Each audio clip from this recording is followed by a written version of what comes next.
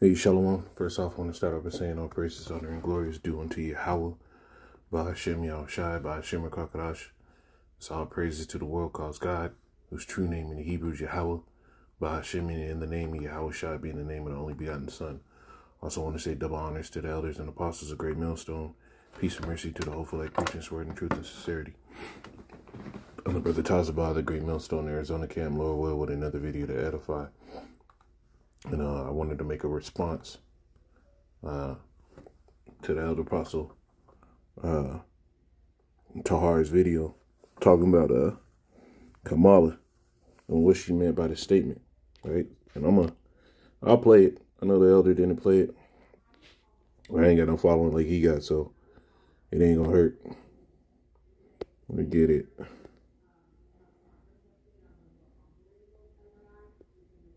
Imagine what can be and be unburdened by what has been. You know? And you got to watch everything she's doing, right?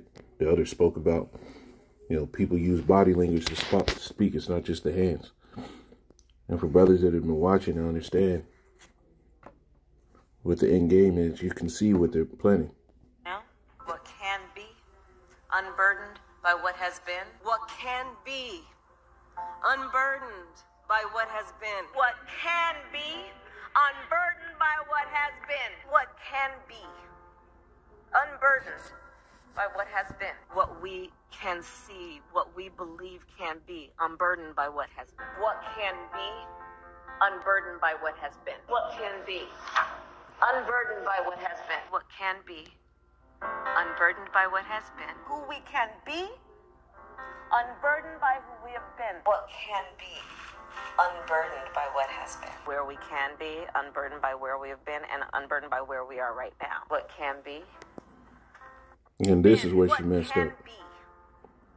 Right? Been, what can be unburdened by what has been. Watch it. What can be unburdened by what has been. What See, that was where it was. When she had the gloves on.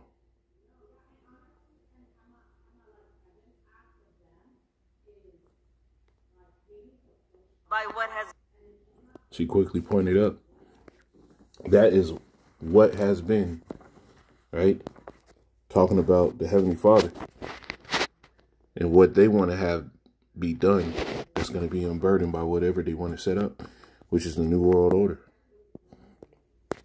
All right, this is Job 21. I'll get this one. You know what? I got to get one first, man.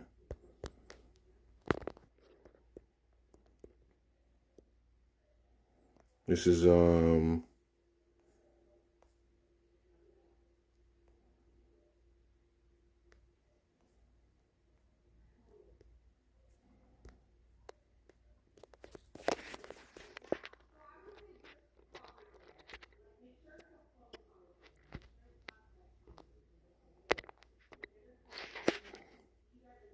yeah, this is, the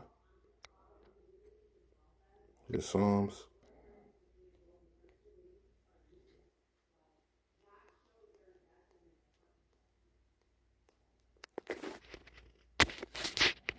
Proverbs chapter 6. Because this is what they do, right?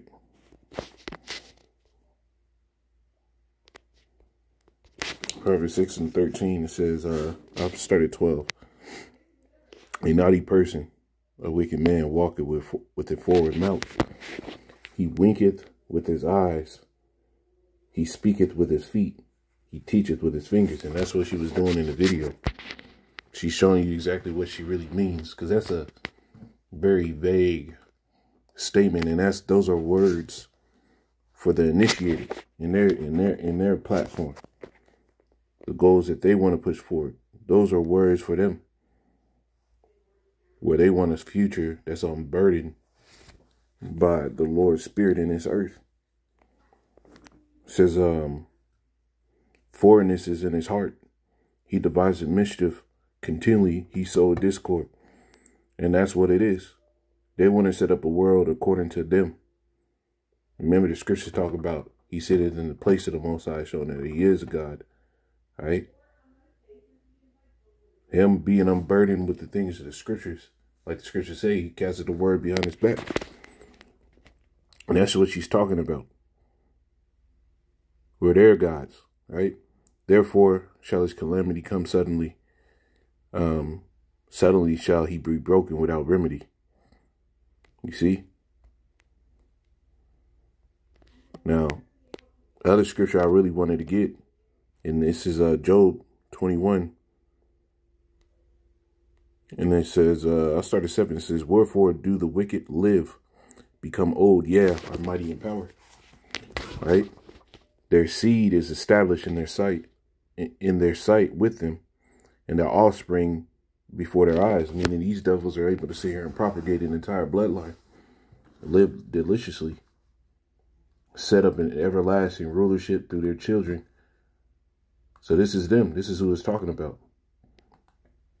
The so-called white man, he's the chief of those that are able to do that on earth. It says their houses are safe from fear. And you go into anywhere these Edomites live, they ain't really getting hit by war. They're not. But they're gonna. Their houses are safe from fear. Neither is the rod of the Most High upon them. It says they build, their bull gendereth and felleth not. Their cow cleaveth or calveth, and casteth not her calf, meaning they're flowing in wealth. You go into Job flowed in wealth because of what? He had the cattle. He had a lot of livestock. So when your bull gendereth, you're always bringing forth new livestock, which is growth and wealth. It says they send forth their little ones like a flock, and their children dance. They take the timbrel and harp and rejoice at the sound of the organ. They spread their days in wealth. They spend their days in wealth, and in a moment go down to the grave. These devils get to live out their entire lives in pleasure. It says, therefore they shall say unto the Most High, depart from us, for we desire not the knowledge of thy ways. And that's what she's implementing. She's saying that right there. Right? What could be unburdened by what has been. Right? They want to fully depart and just cast the Lord out of the earth. Therefore verse 14 again, it says, therefore they say unto the Most High, depart from us, for we desire not the knowledge of thy ways. What is the Almighty, that we should serve him? And what profit should we have if we pray unto him? And this is what they're doing. You see? This is what they're doing. That's what that statement is really alluding to. Casting the word of the Lord away and coming forth with this new system, this new way of life.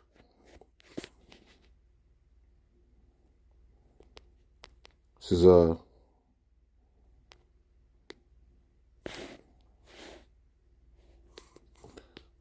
Second Thessalonians 2 and 3. It says, let no man deceive you by any means, for that day shall not come except there come a falling away first. Talking about 70 AD, right? That was the falling away when Israel got to flee into all these other countries, right?